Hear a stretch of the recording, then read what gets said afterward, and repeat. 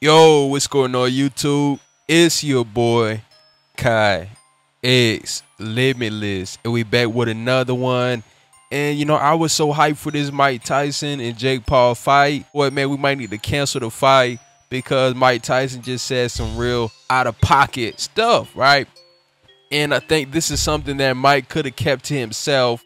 And I don't think this is something he should have broadcasted to millions of people. In the new Mike Tyson press conference, Mike had this to say about, you know what I mean, his reaction to a young Jake Paul's video. To kiss you. That's so ironic that he said that, because I saw a picture of him dancing at 16 doing a little dance on YouTube, and for some reason I had an erection.